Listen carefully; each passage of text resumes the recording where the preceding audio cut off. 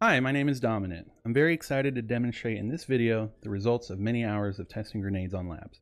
I want to give Axial TV credit for teaching me what you are about to see. Grenades are very important in labs. When you're out of grenades, your options decrease significantly. My goal is to give whoever is watching more options. This is done by taking advantage of the terrain and grenade physics, and I believe it will help you gain an advantage on your opponents who aren't using these tactics. This video will cover 3 topics. Number 1, how to throw the nade behind cover without exposing yourself. Number 2, specific examples on labs. And number 3, whether the developers intended on this. I plan on making a guide for each map, so your feedback is very much appreciated. So how do you throw a nade without a dangerous peek? When you walk forward while throwing a grenade, your character throws it much farther. If you throw it at a surface while moving forward, some interesting things happen.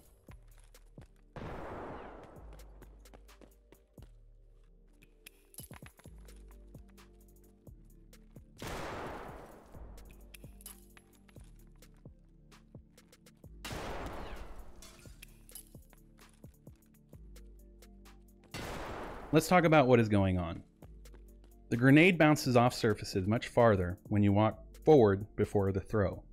The variables which determine where the nade will land are the type of grenade, the shape of the surface I throw the grenade at, and the angle at which I throw the grenade towards. Any flat surface will reorient the grenade to go parallel along the flat surface it was thrown against. Round surfaces have less predictable bounces. The speed and distance the grenade will travel depends on the angle of approach your character uses. I've tested this all over labs. You will see a highlighted portion where you want to throw the grenade towards. Then you'll see where the grenade lands. The type of grenade used will be shown in the bottom right corner, and a list of which grenades are compatible with the throw you're seeing. Let's begin.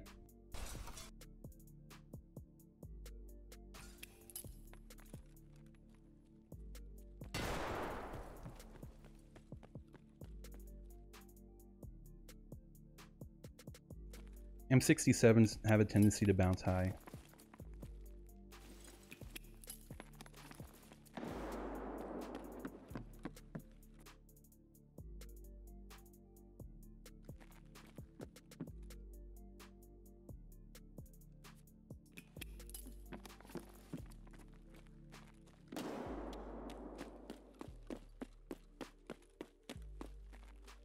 VOG 25s explode too soon, but you can use a VOG 17 if you want to reach the end of the hall.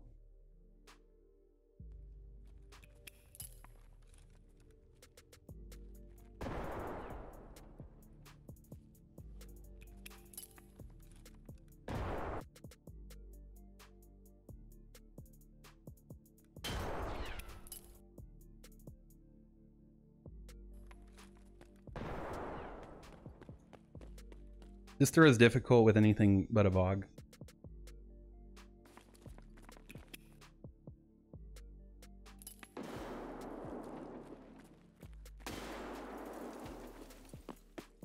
These next 2 throws, you can't use M67s on. Again, they bounce up when you throw them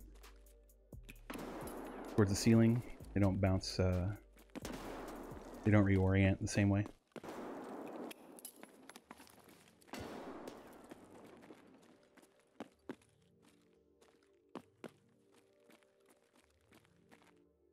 This is an example of a surface on the ceiling you can bounce a grenade on.